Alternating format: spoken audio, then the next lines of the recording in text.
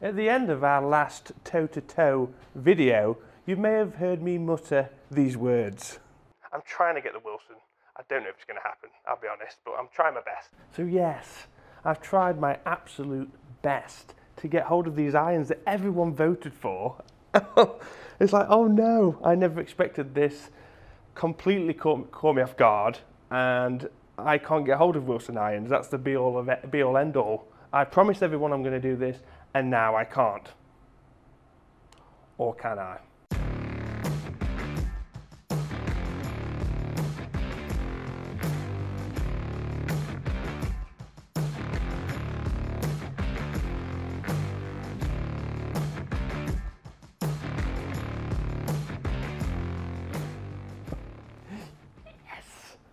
You have no idea the emotional roller coaster that I've been on to get these irons on this channel for you guys.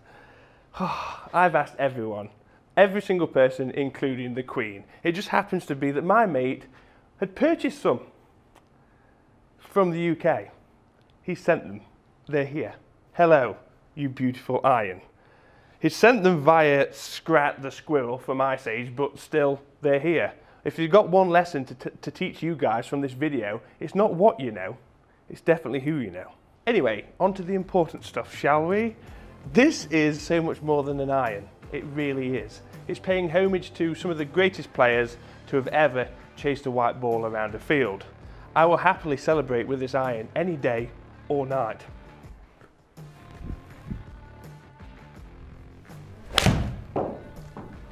That sounds awesome. Oh hey, I wasn't starting without you. I just wanted to hit one because it told me to. It is no lie, I've been out of touch with Wilson products for many years. I don't think I've ever reviewed a Wilson product in my years of reviewing, and that's a few years. But I adore the stuff, especially when it looks like this. But this is all reincarnated from the 2014 FG Tour 100, celebrating 100 years of Wilson making golf clubs.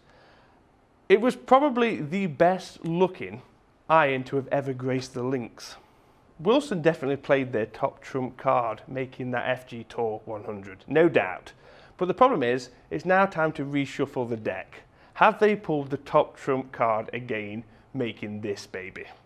So comment below, do you think this is better looking than that of the FG Tour? I would love to know your opinion. I've got mine. So my opinion is, as good looking as that was, I don't mean really good looking, it was quite modern looking. This is a bit more traditional, I think. It's a bit cleaner and it's just so pure.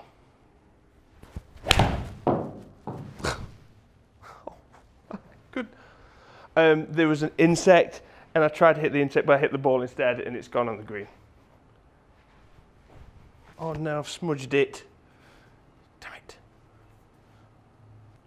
Here we go. Mirror, mirror on the wall, who would look the best in +4s? Don't know where that one came from, I'll be honest. Let's talk about tech, shall we? So it's forged with 8620 carbon steel. It's got a milled face to improve feel and control.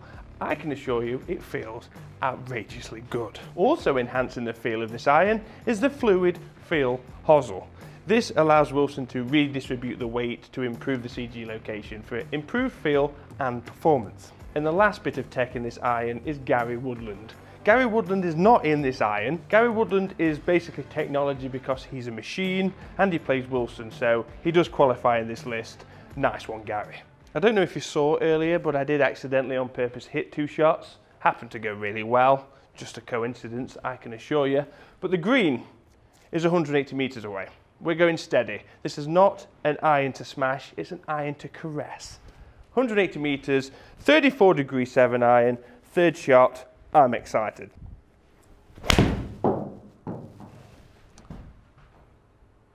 That's actually gone in the hole, hasn't it?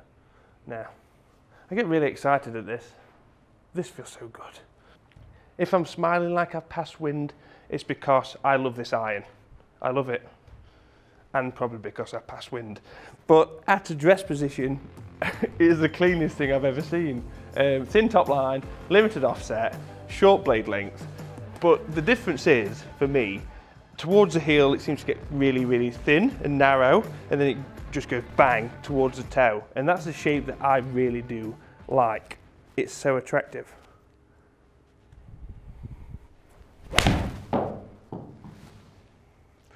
I am fighting the hooks with the swing, you can probably tell that, but it's not stopping me enjoying this feel.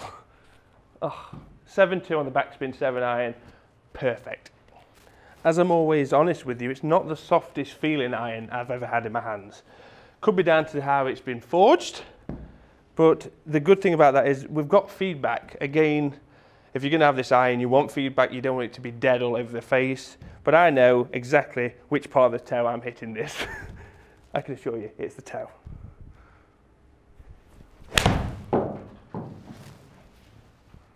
The feedback in this iron is that good. The only thing it's missing is it's shouting at me. That was the toe! That could be a new idea for Wilson's new iron. We can go halves on it. I think it's a really good idea. I don't know what you think. That was the heel. Quit and start bowling.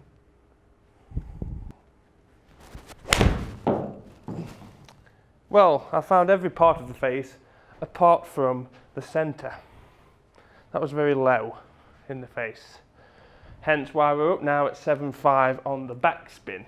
Let's have a look at these numbers. A lot of those have been right to left. I'm very interested as to whether we can get the shot shapes going. This is only a 7-iron, but it'd be interesting to know whether we can get every single shot shape going. So we'll do the shot shaping test after the results. Yes. So this paints a picture. This just reads, this man really enjoyed himself. That's all those numbers say. Because I really enjoyed the experience with this iron. The numbers couldn't really care. I couldn't. And that's how it should be with this kind of iron. You're not going to get the distance that you would with other irons that are big and chunky and all that tech. It's just enjoying the feel, the spin, and this is exactly what we've got. So club head speed was 98. Usually we'd look at 101 to 103, so it's slightly down because I enjoyed the experience, I suppose. Ball speed 131, total distance, carry distance was 173, backspin 7,000 RPM. A lot of side spin. You're going to get that with this iron. It's designed to be workable. A lot of right to left, 1,000 RPM side spin left, which is pretty hefty. It's a good job I was starting it right so it didn't look as bad. But on that bombshell, I'm going to go and do the shot shaping test. I'm not going to say anything anymore, just wow. Thank you to my mate in the UK for sending it. I'm not going to send it back. I hope you realise you're going to be without these irons, just so you know. Please hit subscribe, many videos coming up, and I always love you being a part of Team Al. So follow me on social media, and thank you as always. Well, hello everyone that's still here. I know a lot of you enjoy this part of the video. If you haven't seen this before, what I do is, everything is just raw footage. It's not cut, I will fast forward parts, but what happens is I'll hit one high draw, high fade, low fade, stinger, and then one as hard as possible. It's pretty quick. It's not always going to go to plan. It doesn't, but that's part of the game. Let's do it. Okay, first shot happens to be my favourite, which is a high draw. We've been doing it all day, but that doesn't mean it's going to happen right now when we need it.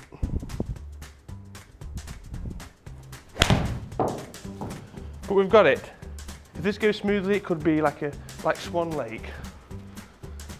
Oh, stop it.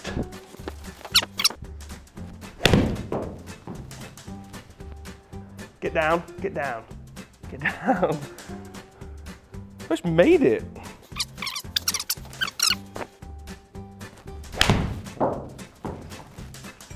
That's fading, I think.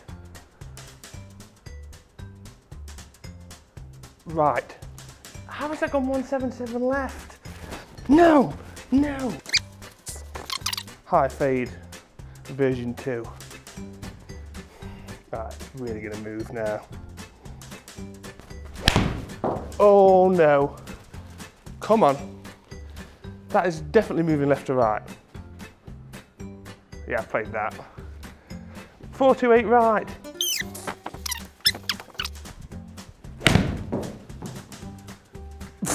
No.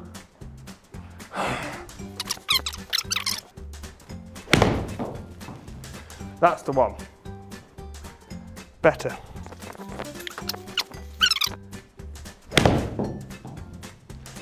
Oh, it's fading, I think, but take it. It's acceptable.